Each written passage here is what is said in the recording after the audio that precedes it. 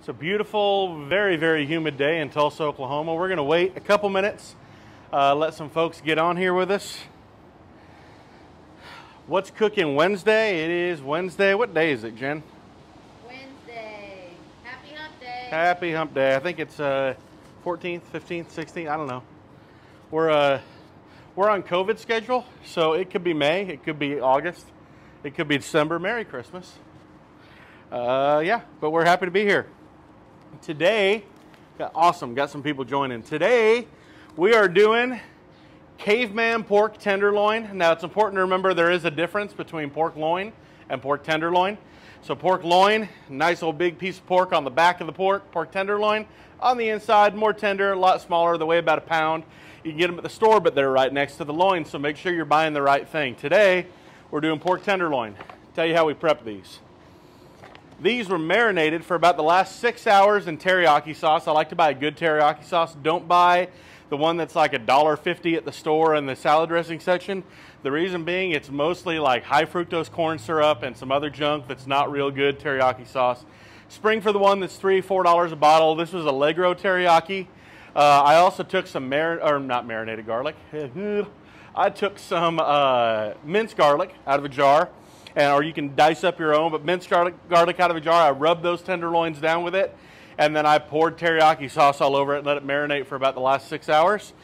Once that was all done, I poured the sauce off of it. I actually rinsed all this off and towel dried it off, patted dried it off, and then seasoned it heavily with kosher salt and black pepper. It's already got the garlic in it, so no need to add a lot more flavor.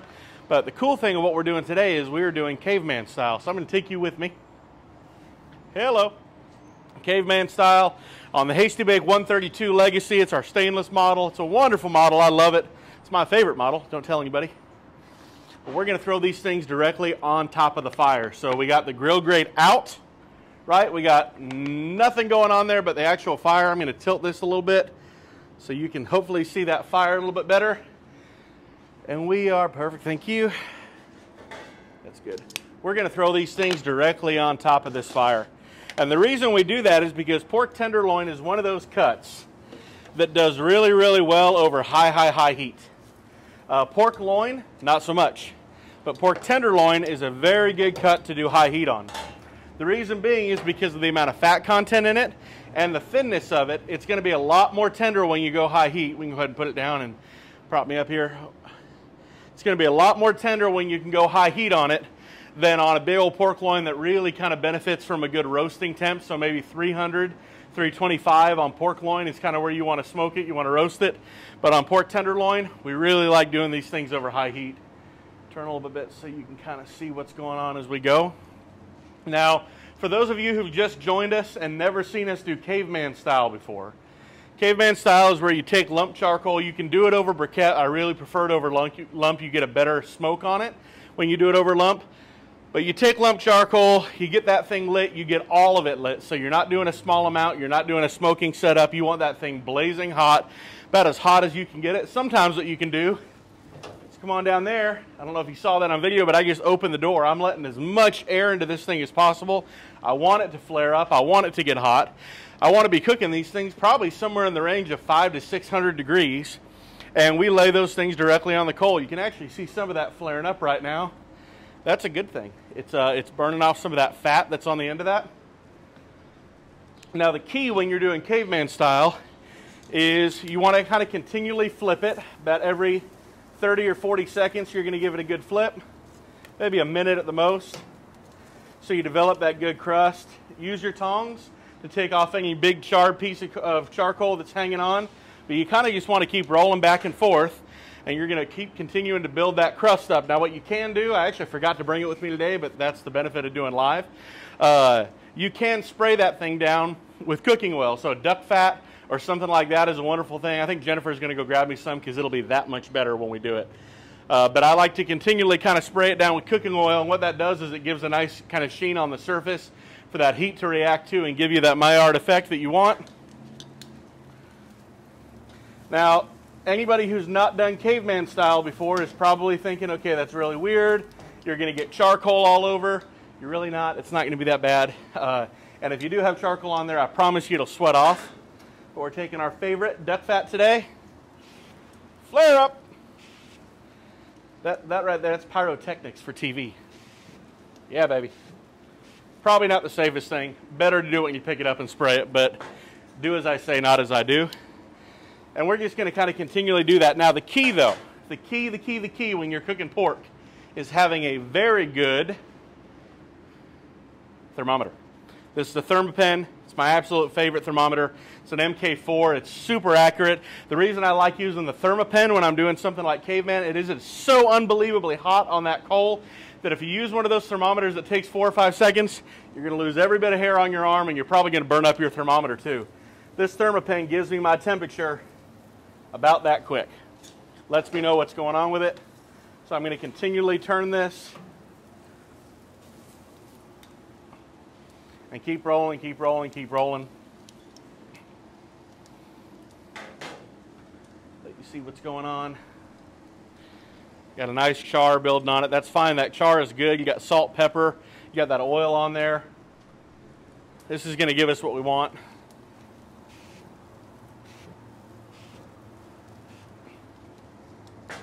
Now, I'm going to walk off screen here and grab something, show you what we're going to do to finish this off.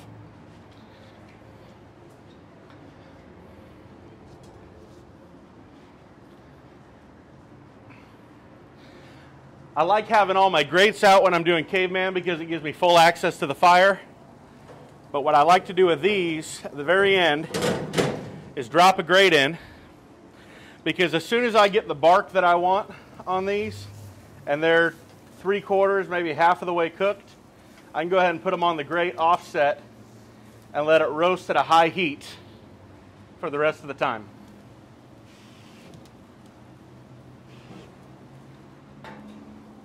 We have a question from Alan. Can you put on a rub or does it burn off? So the rub that I put on there is kosher salt and coarse ground black pepper. That's all I put on there.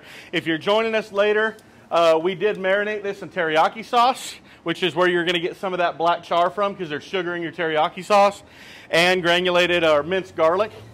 I can't say minced garlic for some reason today. I keep saying granulated garlic. But that combination is really good when you don't want to add a lot of extra sugar because there's already sugar in the teriyaki sauce. You don't want to take away from your teriyaki by throwing on an extra barbecue rub. So I just did a heavy hand of coarse ground black pepper and kosher salt. Pulling these off to temp them. Save my hand a little bit better. And what temperature are you going for? I wish I could tell you. The lid's open right now, so I'll just say it's hot as I'll get out. Probably 500 degrees or more on that. I like the bark I'm getting. You can kind of see where we're going with that. I'm going to take these on the grate, and I'm going to put them directly over the fire. And I'm going to continue to let that bake for just a little while longer. Now, when you're doing pork, you got to make sure you're hitting the temperature you want to be hitting, which for pork, that safe temperature is about 145. And I'm actually getting close to there on the small parts of this. The bigger parts aren't quite where we want them to be, so I'm going to let this bake a little bit. And the way I do that, you can leave the door open if you want, but I'm just going to close that lid, hold some of that heat in, and those things will continue to bake. They're getting real close. It's a very quick cook. It's about a 10, 12, maybe a 15-minute cook, depending on the thickness of your pork loin. You always try to get it as uniform as possible. So when you're at the store and you want to pick a pork loin out, or a pork tenderloin rather, important difference like I said before, you want to try to pick the one that's as uniform as possible, because if not, you end up doing the problem I got right here, where you got this little tiny bit and you got a big thick piece on that side. That little tiny bit right now is almost done, and that thick piece is not quite ready yet. So we are going to go ahead and let it bake. If it was all uniform, you probably could leave it on the coals the entire time and just continually turn it around and it will bake great. But right now, we kind of have to do this on the other side. Tim, you're hungry. Pass them through the, are you here, Tim? Where you at? Go long, I'll throw it over for you. Any other questions? Awesome. But we are open. We are open for anybody who's got questions or about us being here. We are here, it's wonderful. We're at the grill store, people are walking in. It's real, we're alive again. We are doing all the social distancing practices we need to be doing, so we're wearing masks when we're inside. Jennifer, say hi in your mask. Wearing masks when we're inside, we're cleaning down all the surfaces, we're trying to keep apart from each other, being as safe as we possibly can, but we are open for business. So come on in, put a mask on, and hang out with us, and we'll be happy together. We're almost happy because I bet these are getting close to done. Getting there a little bit more. Do a little turn on them. I'm getting some wonderful color. Again, pork temperature, you're shooting for 145. So if you go over 145, it used to be 160. So the federal guidelines that we had for temperature, I don't know who sets those guidelines. I'm not sure. Someone important, some scientist somewhere sets those guidelines. And they used to say 160 was where it needed to be, which meant that you got a really safe piece of pork that tasted like trash. But now, you got a nice, juicy set of pork. 145 is a good medium temperature for that pork. Gonna bake this just a little bit more. That's the beauty of being able to have your charcoal burning, because we got the door open and have the hood on the top. So you're catching all that smoke, you're baking all that stuff in here, but at the same time you can keep charcoal going. On any other cooker, once you close up that cooker, everything starts dropping on the temperature because you're depriving it of oxygen. But on our model with a full width fire door, you can keep that air flowing, keep that charcoal hot even while you're baking. So right now on the front of this thing, it's still rising. I bet you it's going to get to 500 degrees right now. Now, can you inject them? You absolutely can inject them. Couple things. When you're cooking something this hot, when you inject, it's just going to go right back out. All that liquid is going to boil up and it's going to come back out. So if you want to inject, it's better to kind of cook them slow, cook them in the 275 to 300 range. Let that meat kind of come up to temperature more slowly and absorb some of that liquid. Now, I've never found the need to inject a pork tenderloin before. They're normally juicy enough. They're wonderful. Pork loin, I tend to inject a little bit more, although that's even hard because pork loin is so dense because there's not a lot of intermuscular fat that sometimes that stuff just wants to come shooting right back out at you too. So, but yes, you can inject. What we opted to do instead of inject is do that marinade. I think that's going to give us the results we want. Keep checking the temperature. You don't want to ruin this part. This is the important part.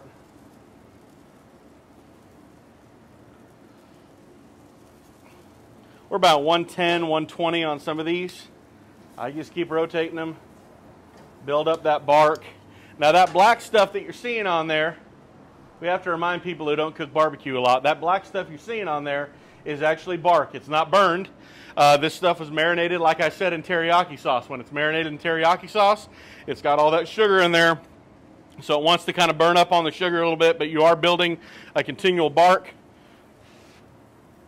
We're going to hit that. I'm going to show you the safe way to do this. Like I said, do as I say, not as I do.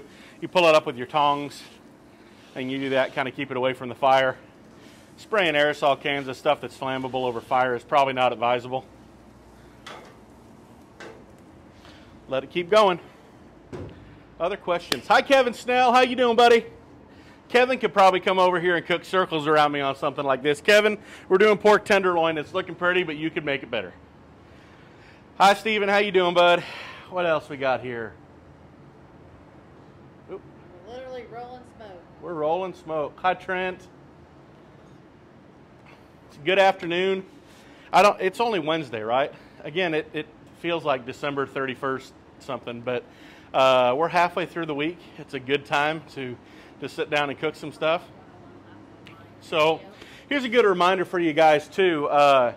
Traditionally this time of year, starting around April or so, we host 101 classes here about every other week in the store on Saturdays.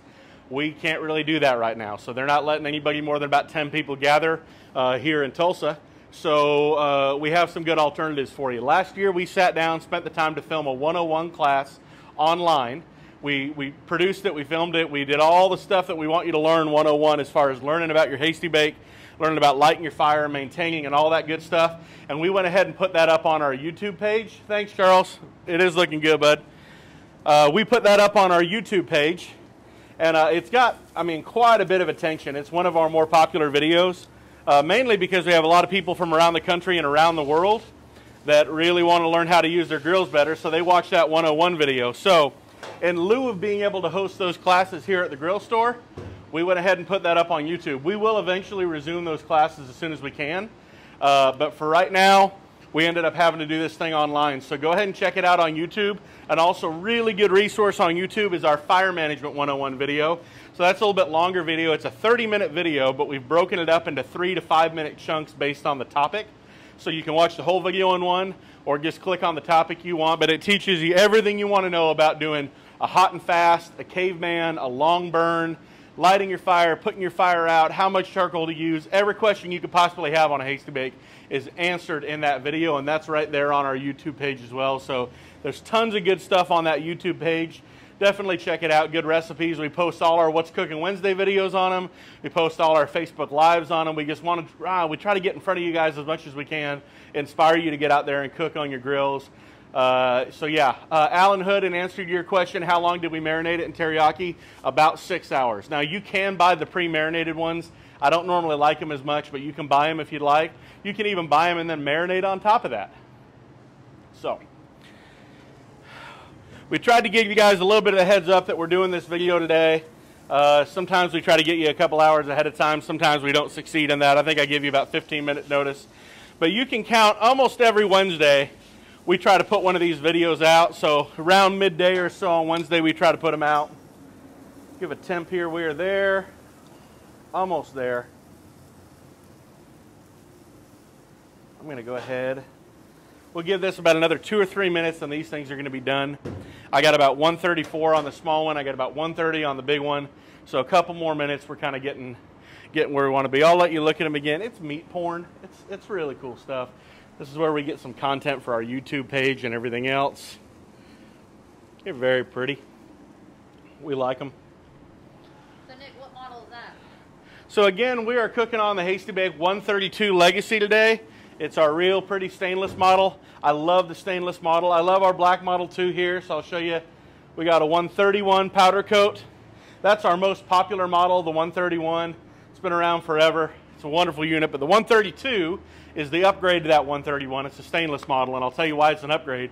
Because not only is the outside fully stainless, but all the components on the inside are stainless too. Inside the black powder coat, the 131, a lot of those components are galvanneal. They'll last a long, long, long time if you take care of them. But if you don't take care of them, galvanneal, like any other thing, can tend to rust. So you got to keep them clean. You got to keep them brushed out. But that is our most popular grill, is the 131. When you upgrade to the 132 and you bump yourself up to that stainless, you get full stainless inside. It's not going to rust out on you on the inside. It's not going to rust out on you on the outside. If you're like me and you can't take care of your grills, this is a really good option, because I don't have a lot of time to be hosing and pressure washing and scraping grills out several times a year. And I run a lot of grills. I got 14 grills up at the property we use for our barbecue school. So I got to have as easy a maintenance as possible. This sits on my back porch uncovered. Don't tell anybody, but you can do that with a stainless. You can't do that with a 131. So figure out which one you like. Figure out, if you know yourself, are you going to cover it, are you going to clean it? That 131 is a great option. If you're lazy like I am and you got too many irons in the fire, stainless is the way to go. Hi Cameron. Hey Kyle, what's going on, guys? We are just about done on this tenderloin. Gonna give it one more roll. That bark is about as good as bark is gonna look. Okay, so one of these is coming off right now. Sizzle. The other one I'm gonna temp one more time. It might need another minute, and that's fine. Oh, you know, I'm going to call that one good too, because that's going to rest. Sizzle. Go on the board. Shutting this thing down. Now remember, you are cooking over charcoal, so shut the lid, shut the door. If you leave that stuff open, you run the risk of a grease fire if you're not paying attention. All right, we got these on the board. Now, you will always turn. There you go. You will always hear me harp on this. You want to rest your meat. Turning this up. Gonna angle it down a little bit so you can see these. You gotta rest your meat, guys. When you rest your meat, all those juices that go running away from the heat on these things, they tend to go to the outside when it's really, really hot. And you cut into it, you're gonna spill all your juices out on the cutting board, but the inside's gonna be a little dry. So we're going to go ahead and let these things rest out here. You really only need to rest something this thin for about 2 or 3 minutes. So we're going to go ahead and let it rest for that 2 or 3 minutes that it needs, and then go ahead and cut into it. The bigger the cut, the longer the rest you want. When I'm cooking something like briskets or figure out what knob I need to do to turn. Hi, I'm here. When I'm cooking something like briskets or pork butts or something like that, I go ahead and rest that meat for sometimes upwards of 2 or 3 hours. Wrap it up in a towel. It's already wrapped in foil or butcher paper. Wrap it up in a towel. Throw it in a cooler and let that thing redistribute, get super, super juicy. Hey, Sam Walker. Hey, Joe. Hey, Sam, thank you so much for making our audio awesome. Sam brought us a microphone set to use for Facebook Live, and I think our audio is getting a lot better out here, so I'm very thankful for Sam for helping us out, and he's a great cameraman. Works for a company I used to work for. Love that guy. So hello from South Texas. Ray, what's going on? Patrick Sampson, good to see you, buddy. We are about a minute away from slicing into this Caveman pork butt, so I'm just going to real quick go over, dude, Angelito, what's going on, bud? Real quick, I'm going to go over what we did. So we got some pork tenderloin, not pork loin, pork tenderloin from the store. We marinated it in teriyaki sauce and not granulated garlic, but minced garlic for about 6 hours in a pan in the refrigerator. Let that stuff get good and soaked up. Then we went ahead and rinsed it off. So we pulled it out of the pan, emptied the pan out, rinsed all that stuff off because what we wanted to get in the meat was already in the meat. We did a heavy coat of black pepper and kosher salt. We normally would put garlic with that, but we already put that minced garlic in it in the marinade, so we didn't need to over garlic it. We did black pepper and kosher salt, which is a really good complement to teriyaki. And we let that stuff sit for about 20 minutes, kind of start to, you know, melt into the meat, get all good and gooey and perfect like we want it. We made a caveman style fire over our charcoal grill. Now you can do this on a cast iron skillet. You can do it on a gas grill if you want. We're obviously cooking on our Hasty base because that's what we love. But we did a caveman style directly on top of the coals, and we rolled it around about every 30 or 40 seconds. We flipped it and just kind of kept going and going and going. Because these were thicker, we went ahead and let them come up to temperature by putting a grate back of inside our grill, and we kind of roasted it for the last little bit, and now we've been resting it. Sam's got a cool mask. Griggs asked, Sam has a, he's got a Tulsa flag mask. Oh, wow. I wish I could figure out, Mythic or someone probably made them. Wish I could figure out where you got one of those because those are really cool. But all right, I'm going to call this rest good. If I was doing this at home, guys, I would probably rest it for another couple minutes. But because we're doing it here, I want to show it to you on camera. These look good, good, good, good, good. All right, so the grain of tenderloin, like any other tenderloin, is going to run like this, so we want to cut against the grain, so I come right down the middle. I want to show you how juicy that is. That's absolutely wonderful. I like to slice these things into medallions. Just like that. Now, if I was someone fancy like Emeril Lagasse or something like that, I'd be kind of drizzling some barbecue sauce over that. You can absolutely drizzle barbecue sauce. Put some dipping stuff. You can kind of make a board sauce if you like. Show you these things. They want to come apart. They're nice and tender. Oh, that's good. Jennifer? Yes, thank you. It's hot. Guys, this is really good. You saw how quick I did. The marinade takes longer than anything else. I'll come back over here. Turn this up so you can see me. Got food in my mouth. Marinade takes longer than anything else. With that grill, it took about 10 or 15 minutes to do. That's a wonderful tenderloin. Got some good teriyaki flavor in it. Not overpowering. That bark is really good. It's got a nice crunch to it. Grab one of these from your store, from your local farm, wherever you get your pork. And run it caveman style on your Hasty bake. Any other questions today? Hey, Wichita, Kansas, what's going on, Diane? EMG Graphics, that's where you get those Tulsa flag masks. I'm going to Google that as soon as I'm done. Alan, guys, thank you so much for joining us today for What's Cooking Wednesday. Appreciate you being part of it. If you guys got suggestions, you want to see us cook something, you want to see a certain style cooked, definitely send us a message on Facebook or on YouTube. Leave a comment, and we'll try to get it on the list to cook all that stuff for you guys. If you're watching this on YouTube later, hit that subscribe button, ding that bell, follow us the best you can. That's the way you're going to get notifications for all these things. Make sure you're following us on Facebook. You can actually drop that little arrow down and hit show first, and you'll get all the updates when we send these things out from Hasty Bake. But thank you for joining us. Happy Wednesday. Hope you guys are staying safe out there, and wish you were here because this is really good. All right. Have a great Wednesday, guys. We'll see you soon.